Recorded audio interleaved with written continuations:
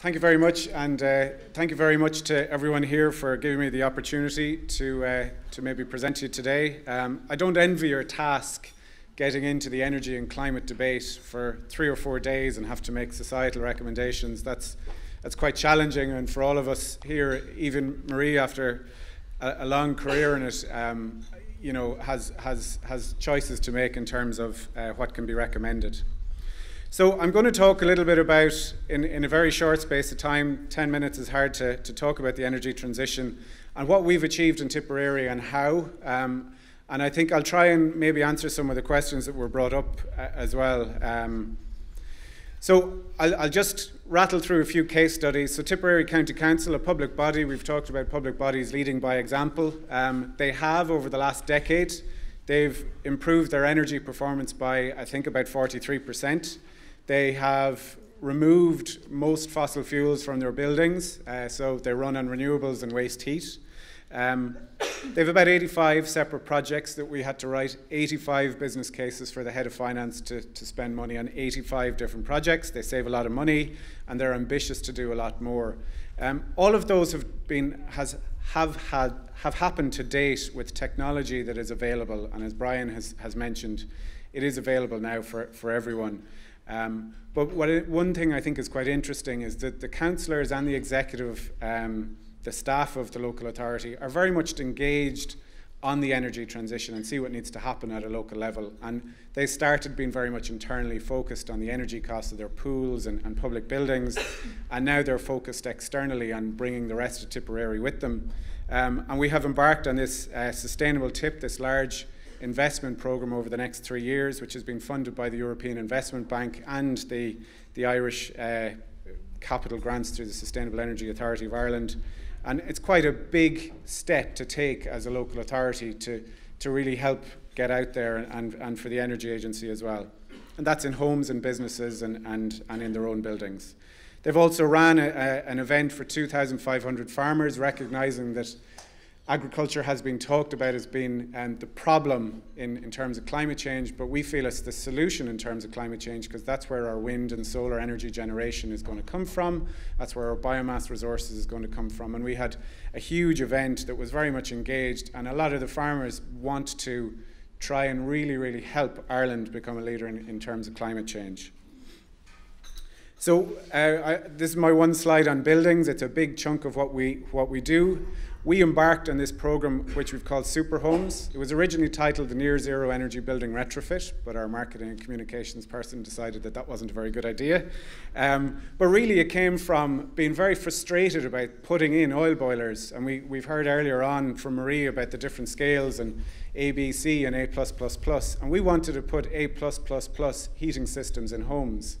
So we had to figure out, well, what do we do in those homes? And we did, and we piloted in a number of homes. But now we have a service for citizens. So people come to us and say, I'd like to do that in my house. It's not free, it costs a lot of money. 30 to 40,000 was about right from Brian. The state have a pilot deep retrofit program that we can use money, and you get between 30 and 50% of the cost of it. So it makes sense for homeowners to do. And what we do is we go into the home, we identify what needs to happen, we design it, we use engineers, we support the homeowner understanding the changes, we use heat pumps, we use solar panels, we do all the things that make sense for that homeowner in their home, because there are different choices. And roughly we see about 60 to 70% cut in carbon and energy bills. But more importantly, because it's a heat pump going into the home, as the grid further decarbonises, that home becomes 2050 ready when we leave. So we have about 70 homes to date. We cover all parts of society, and we have one that focuses on health. And when you see people email you a week later and say, my daughter doesn't need her asthma inhaler anymore because her home has lovely air quality, it really brings it home to us that this is the right thing to do from all the different things. We still lack a financial solution. We don't have a 300 euros a month solution for it, but that's where we'll get to. And most of the homes get to an A rated. And that is the utopia, I think. One other thing just to mention on it, we're embarked on a research project to bring demand-side management so that the heat pumps will run a little bit more at night or a little bit more when the wind blows.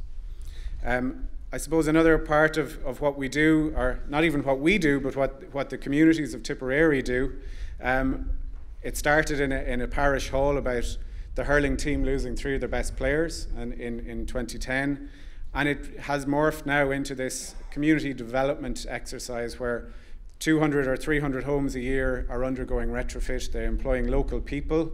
They're spending about $3 million a year on shallow retrofit. It's again a supported project from the National Energy Agency.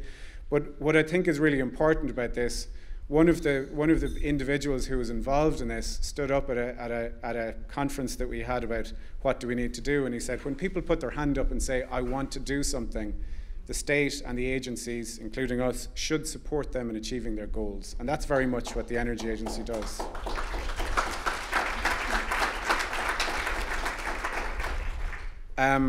Another community group that stood up and said in 2001, we want to build a wind farm because we have an upland area, not very good land.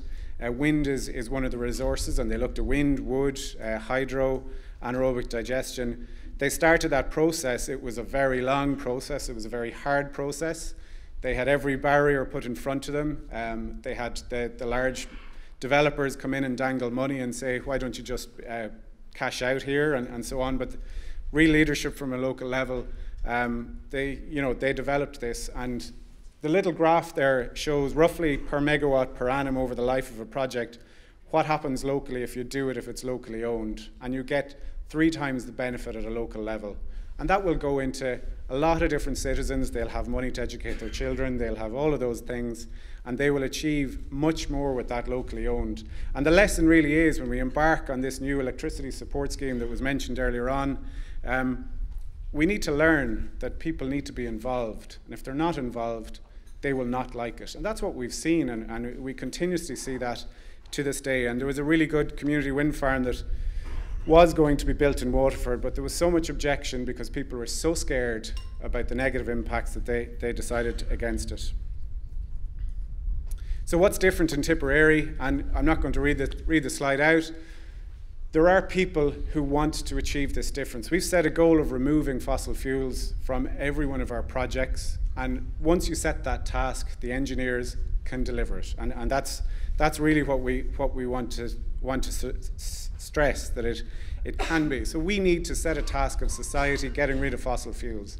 The Department of Education need to see a plan, or need to produce a plan that says we'll have no more fuels in our schools in 10 years to lead the country, and so on.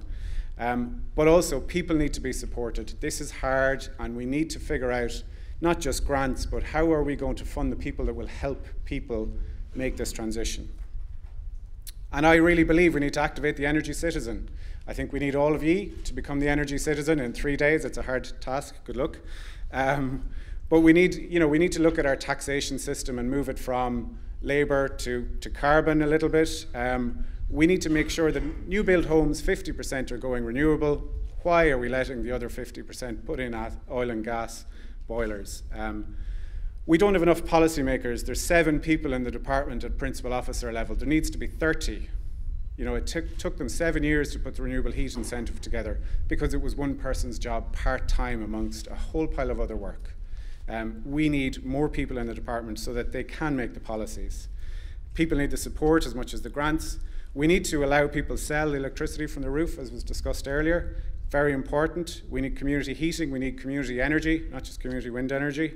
And right now, Ireland's citizens are being excluded from benefiting from the energy transition. Until people can save money and make money robustly from the energy transition, they will not engage. And I think that's why they don't lean on their TDs, and that's why their TDs don't make any decisions to push on the energy transition, because people don't see the benefit. And I think it's really important that we look at it from an individual and societal point of view to see this benefit. And we really need to get passionate and ambitious about the energy transition. Thank you very much.